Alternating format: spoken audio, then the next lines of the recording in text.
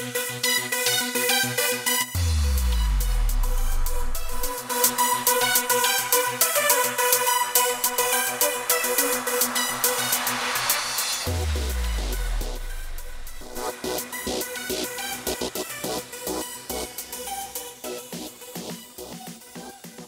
is a book review of The War on Normal People by Andrew Yang.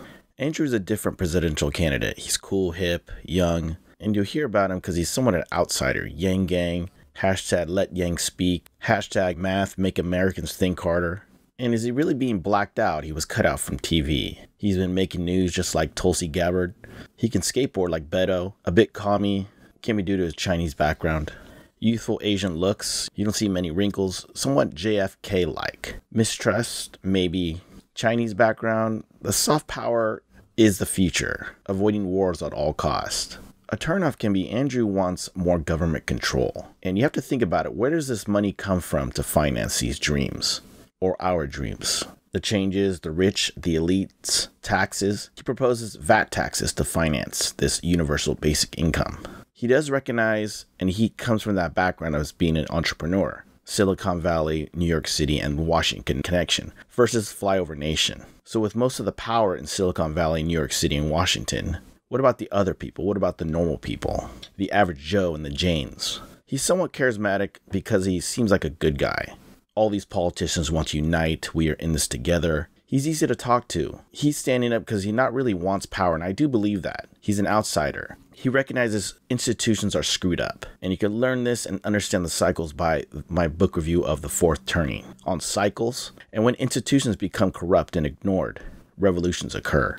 Institutions become ignored, kangaroo courts, a so what mentality, who cares? Some highlights that I notice if he were to become president, or just positives, is I do think that we could have better racial relations due to the American past. You had Obama, who was black, and all the other presidents were in lighter complexion, someone who's different. He can't come off, they might think of him as a weak Asian guy, a nice guy, passive Asians, a good smile, probably smart, he likes math, a numbers nerdy guy. He downplays capitalism, and capitalism isn't perfect, especially toward the environment. He's human, he's real, he's down to earth, and his autistic son has brought him connected with the youth and the human condition and understanding health. He could use the best of tech, artificial intelligence as well. And by working, it's cheaper and better. And UBI could change the whole tax system. It circulates in the businesses and local economies. Malls are closing, and it can have a trickle-down method where everybody can at least get a little ounce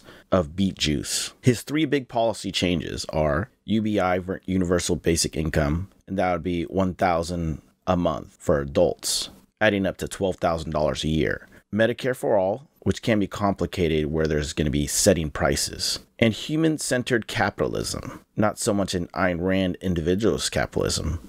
And his big thing is preparing for the wave of automated workers.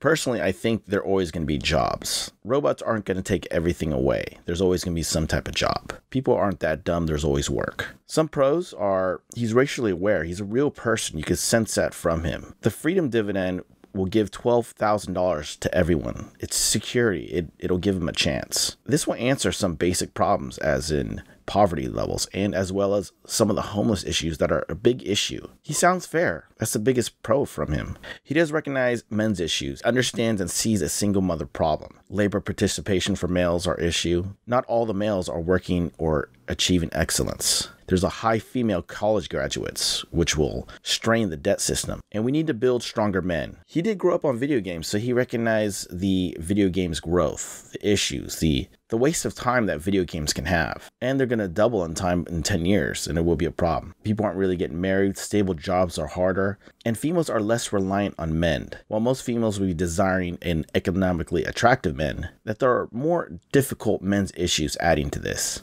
He does want federally mandated time for new mothers, and who's going to pay for this? That's the issue. And I do like this Frederick Douglass quote from this book. It is easier to build strong children than to repair broken men. That's a very inspirational quote. And I have to mention, he does recognize Yuval, the Sapiens book, and I reviewed all his books. I'll have them in the links below. Also, he mentions the troubles with the white America especially in the middle part of Flyover America. J.D. Vance and the Hillbilly Elegate, eventually I'll make a review of that.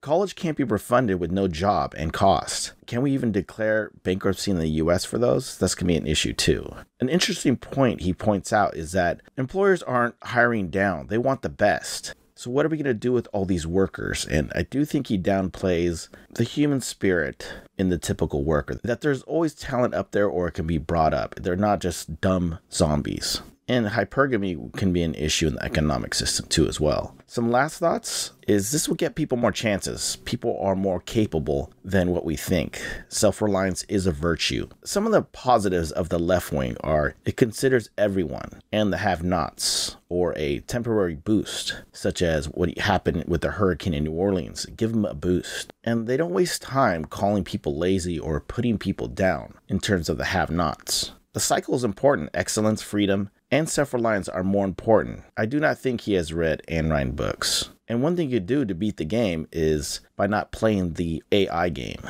Do what is best for you. Some other videos you could check out is he does know about animal style in and out, so he's very relatable. And you could check that out in the Eric Weinstein video that I'll post down below, as well as you can check him out on Joe Rogan's show. Andrew Yang can appeal to the young and the socialists. Maybe someone like Hassan Piker, who is funny as hell sometimes. I watch him on Twitch a bit. However, he does get lost in his socialist stuff, but he is funny. It doesn't matter that Andrew Yang is not going to be president, but I think this is just a good movement to understand that we want real people in office. We need real people to lead. He is the most natural candidate, I believe, a good human being, and you have to imagine a nerd president. And consider the war on normal people. You put yourself almost in a victim complex. Don't see it like that. Just see it as it is. Seek and go for excellence. Don't chase it like a normal person or expect to just happen just for breathing. That's why I put in the thumbnail. Excellence is a virtue and individualism is king. Thanks for listening.